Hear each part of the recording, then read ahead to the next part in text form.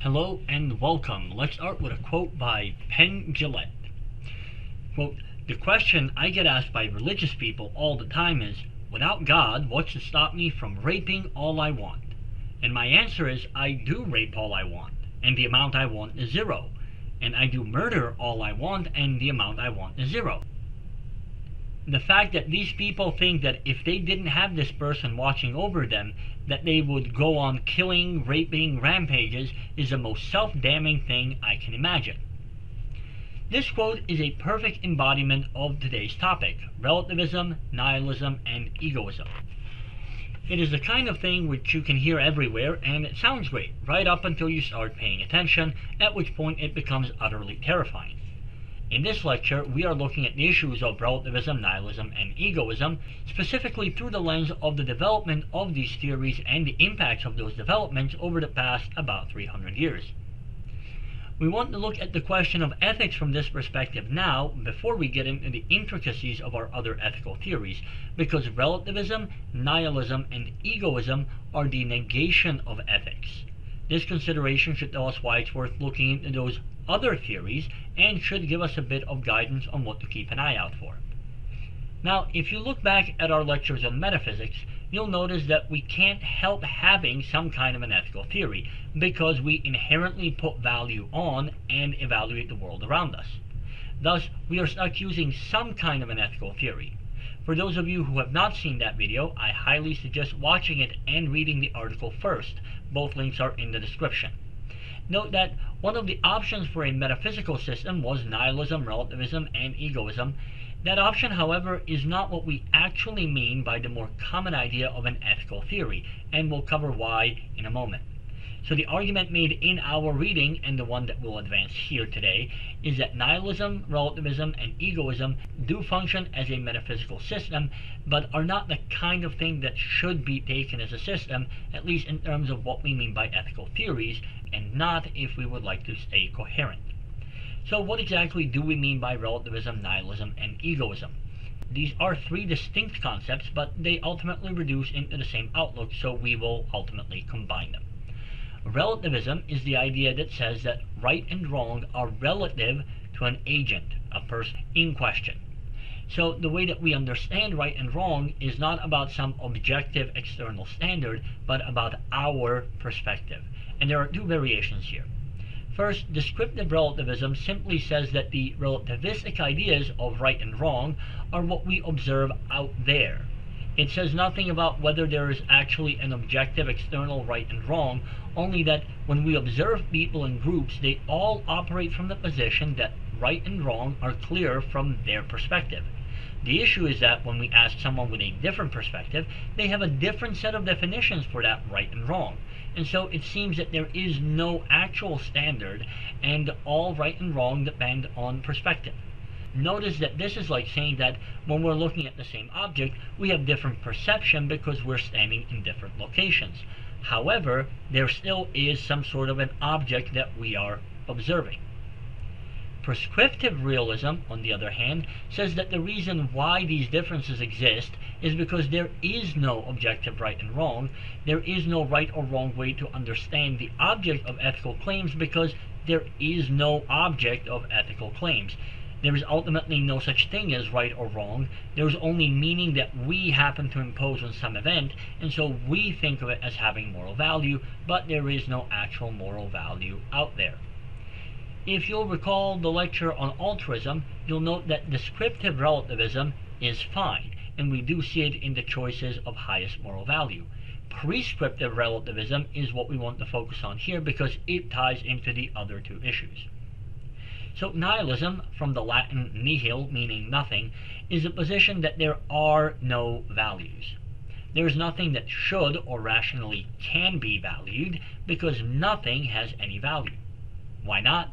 Well, nihilism arises out of extreme skepticism.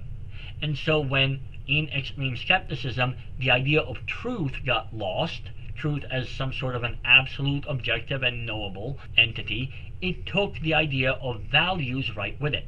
And this is because value claims are ultimately claims about truth. Pure nihilists reject any interpretation of meaning in the world. Nothing has any meaning, nothing can be truly known, so nothing has any actual value. And therefore, you, me, and a pile of dog poop on the sidewalk have the same value, and that value is always zero. Now, a different group of nihilists took the nihilistic argument and came to something like the realization that you can't actually negate all value. And the reason why not is because you have to make choices, and all choices, as we've noted before, are value judgments. Camus, for example, notes that there is no objective reason why you should not have killed yourself this morning instead of getting out of bed. But you chose to live today, and so that means that you valued living over dying. And this is true for every decision you make where you have an option, and because you can always just kill yourself instead, you always have an option. Again, this is Camus' sort of extreme version of the idea. So now we have nihilists who also understand that we're inherently stuck with some value set. But there is no reason to believe in value set A over value set B. That is, values are relativistic. And what's more, the value set that makes the most sense to these kinds of nihilists is the value set that promotes your own preferences. Why is that? Because in a way, you can't help it. Remember that your highest moral value determines right and wrong. And then remember that whatever aims toward your highest moral value is good, and whatever aims away is bad. So that, in a way, all you ever do is what you want to do. That is, your actions are always aiming at the thing that you want, theoretically at least. And therefore, no matter what you say, you're always going to be looking out for number one. This is called egoism, the theory that people act only with regard to their own preferences and never from some actual objective external standard. So finally, egoism. Egoism is what happens when you have prescriptive relativists follow their own logic into becoming nihilists, but remain aware enough that they catch the fact that you can't actually be without some kind of a value system. So what you get is egoism. The idea that it's all relative, nothing is good or bad by itself, there are no actual values, and so you should just do whatever you prefer to do since that's all you can do. Yes, that is a very simplified version, and yes, there's a lot more to it, but these are the core features. This line of thinking ultimately says the same thing as every man for himself and the devil take the hindmost. That is, the highest moral value says that the only thing worthy of pursuit is one's own desire. At that point, the only criterion of judgment is our personal preferences. There is no external standard, and so no way in which things ought to be except for our own personal, subjective, and individual preferences. The fact that my preferences and your preferences don't match is ultimately irrelevant. It is up to us individually to make the world fit our own preferences, and to do so without regard to anyone or anything else. At this point, I do want to take a little detour and consider this attitude in light of religious texts. Every religious text I'm aware of designates this kind of attitude as satanic or demonic and considers it to be the highest form of idolatry. So let's take a look at the big six religions. When we read the Bhagavad Gita, that is a book of Hinduism, the royal cousins that are trying for a military coup are trying to murder and dethrone the rightful prince. They are doing so not because of some ideological disagreement or this idea that they might have some sort of issue with his governance. Instead, they're doing it because they would prefer that they were the ones in charge. That is, they are waging war and destroying things because reality does not match their preference, and so they're willing to murder and destroy. And so, in turn, the story is about why such people must be destroyed if you're going to have a society. In Buddhism, the path of destruction is followed when we pursue our preferences, those would be pleasures and desires, instead of subordinating those preferences to reason and reality. So making reason and reality primary, and then when our desires and preferences contradict with reason and reality, we beat them back into submission. Taoism and Confucianism argue that it is the pursuit of personal desires, rather than proper relations to harmonize the self and society with the world, that lead to the destruction of self and society. Notice that in both of these systems, Understanding the nature of reality and the proper relation of humanity to that reality and to each other is the basis for not getting obliterated by the universe. In Abrahamic religions, Satan rebels against God because God's will did not match Satan's preferences. In the story of Cain and Abel, Cain rebels because the rules of God don't match his preferences. In a variety of prophetic stories, the people who are doing evil, that is, the people to whom some messenger is sent, are unwilling to reconsider their behavior because those evil actions are what they prefer to do. Finally, in the Quran, there is a number of times that this particular line is repeated that translates roughly into, "Have you seen the one who takes as his God his own desire?" Now this sounds rather odd to us because we have a habit of thinking about idolatry, placing something else as a god, as worshipping idols of stone or some other such behavior. But the stress really seems to be on the idea of displacing God, however defined, from the position of the highest moral value. So the idea of placing your preferences over some kind of objective, external, transcendent reality is traditionally understood around the world, throughout all cultures, to be inhuman, that is, a demonic way of being. And such people are seen to be a danger to themselves, to society, and to everyone else. Now this matters for our lecture because it means that the traditional ethical theories acknowledge the idea of nihilistic relativistic egoism. However, they also rejected that position as the worst possible option because it rejects the very idea that the world has meaning, that human beings have a purpose, and that there is a way in which things ought to be and ought not to be. With only your desires as the highest moral value, you make yourself into God, and your desires become the only standard by which you evaluate the world. We will return to these ideas in later lectures, but for now it's important to note that egoism stands in complete opposition to the traditional concept of ethics. On to our reading. Michael Polanyi is one of those people whose range of expertise is absolutely mind-boggling, from economics to history to philosophy to politics and so on. And so when we look at his chapter 1 of his book, Meaning, it should not be a surprise that he manages to compress a complex and layered argument along with some 300 years of history as proof into roughly 20 pages. He writes in a super dense way, and so he requires quite a bit of unpacking. Now, because I've actually covered this explanation in a different video, I'll just leave the link to that video and the timestamp, both as a link on screen here and in the description below. Once you watch that, you can come back and we'll pick it up from there. So the general thing to note is that Polanyi is trying to establish that reason, morality, and intellectual freedom must be understood as immutable, universal values. And he thinks this is crucial because without them, we will descend into the madness that was the first half of the 20th century, genocides and all. Now, he summarizes the idea like this. The downfall of liberty is when it becomes pointless and disappears. And that happens anywhere that reason and morality are deprived of status as a force in their own right. If morality depends on something else, if intellectual liberty is only there to serve another purpose, then we can get rid of both of them. And we will do that just as soon as we feel that it is to our advantage to do so. And then there is nothing that we can use as a standard, and everything goes to hell once again. Except this time, we have the scientific advancement that will make the world wars look like a joke. To quote Einstein, "I do not know with what weapons World War III will be fought, but World War IV will be fought with sticks and stones." So this is where relativism, nihilism, and egoism ultimately end up, on the path of absolute destruction of humanity, at least according to Polanyi. So let's take a look at two very powerful quotes on this topic. Dostoevsky, in his Brothers Karamazov, says, quote, "If there is no God, everything is permitted."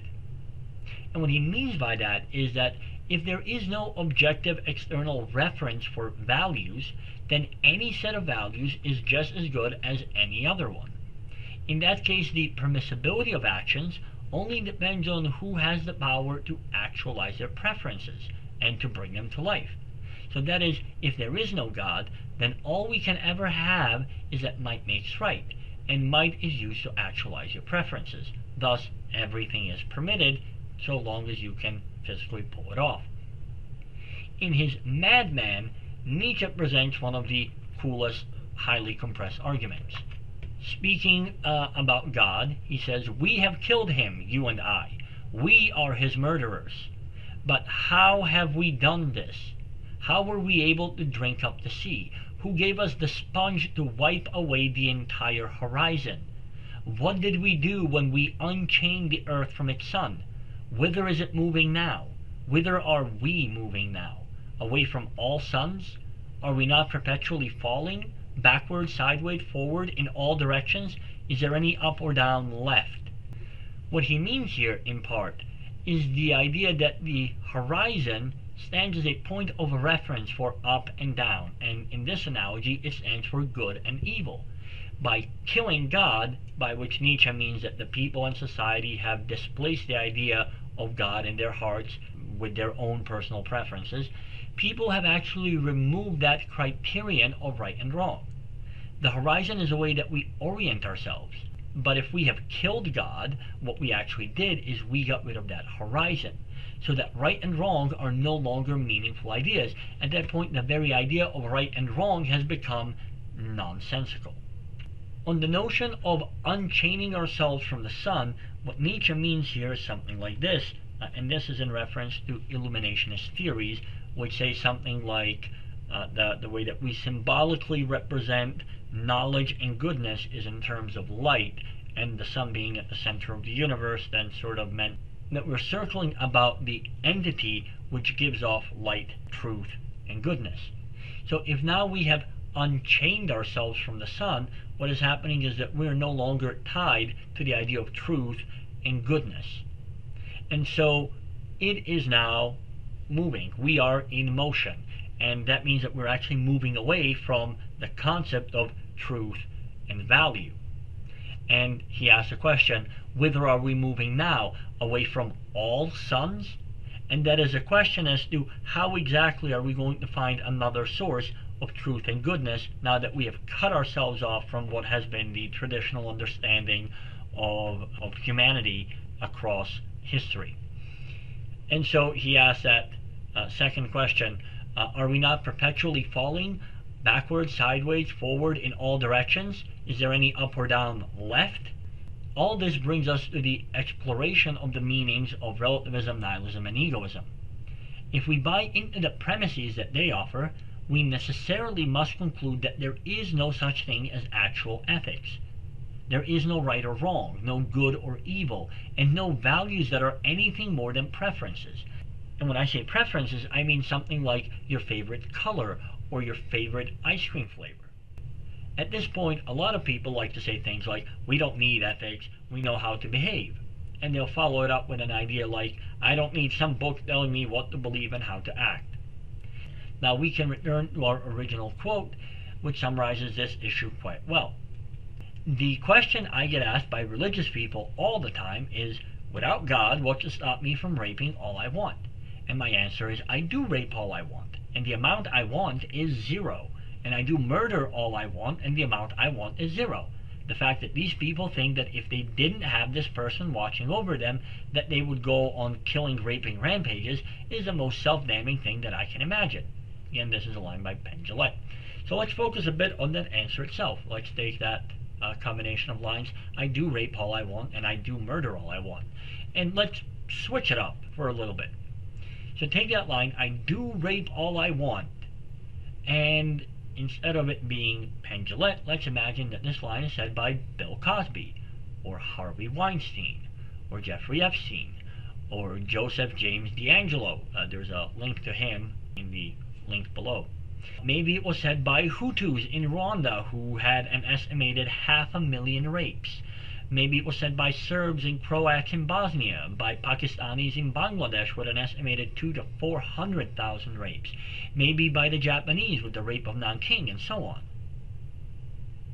For the phrase, I do murder all I want, let's imagine that the line is said by Hitler, or Stalin, or Mao, or Pol Pot, or Al-Qaeda, or ISIS, or the KKK, or the Lord's Army, and so on.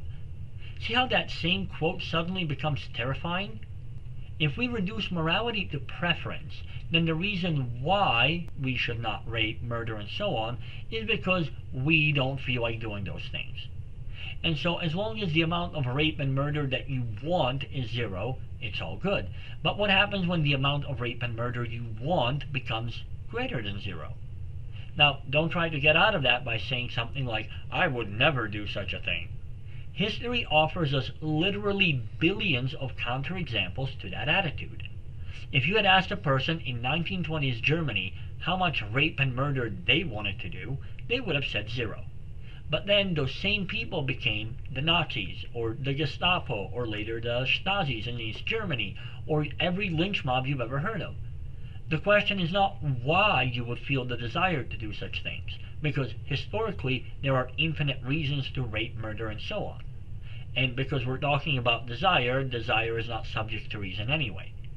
The real question is, why should you refrain from doing so when you do end up feeling like it? And here, we need a system of keeping us from doing terrible things, but not one that's based on somehow never having dark and terrible desires. Now, at this point, people like to argue that these are extreme cases. They're out of the ordinary, but there are several problems with this pitch. The first one is that if your ethical position does not work at the extremes, your ethical position does not work, period. Of course, people are nice when everything is going their way. If a rapist was super charismatic and everyone wanted to sleep with him, there would be no desire to rape per se. If the other people would only do exactly what you wanted them to do, there would never be any need for violence. Well, duh. That's no different than saying that if everyone did everything you wanted, when you wanted, in the way that you wanted, there would be no need for conflict. That is not a functional solution to this problem because, fact of the matter is, not everybody is in agreement about everything. Second, there is such an overwhelming preponderance of these extreme cases that they are more like run-of-the-mill, everyday cases. These are not unique events, they happen every single day. So you better have a theory that can actually address that. And finally, and most crucially, claiming the relativistic, nihilistic, and egoistic position means that you have to agree that, objectively speaking, Hitler, Mao, and Stalin did nothing wrong. Their only mistake was their ultimate failure. If only they had succeeded, it would have been alright. Now, do we really want to say that genocide, rape, world wars, gassing of civilians, and so on is alright as long as you can get away with it? Is this position really that broken? The problem in the logic here starts with the idea that ethical theories must rest on some kind of an unassailable ground of objective, demonstrable, materially quantifiable proofs. The fact that we can't seem to find that or agree on it is then what makes it seem like there is no objective external standard on which to base ethics, and so the relativists, nihilists, and egoists would seem to be right. However, as we noted, nothing at all stands on such grounds. Everything, and I do mean everything, ultimately stands on assumed axiomatic ideas about the universe. And yes, that includes physics, and yes, that includes mathematics. And you can't prove axioms, so now you're stuck. If there are no objective ethics, then there is no way to pass judgment on anyone or anything other than saying that you don't like it. Yes, in the same way that I don't like okra or some people don't like strawberries. And so we're forced to conclude that, on this reading of ethics, good is just whatever you want and can get away with. And whenever you fail to get away with something, that thing is now bad. And this is a truly terrifying idea, not least because we just affirmed that all ideas are equally good, and so the only difference between, say, a rapist and a rape victim is whether they're strong enough to actualize their preference, the former to rape and the latter to avoid being raped.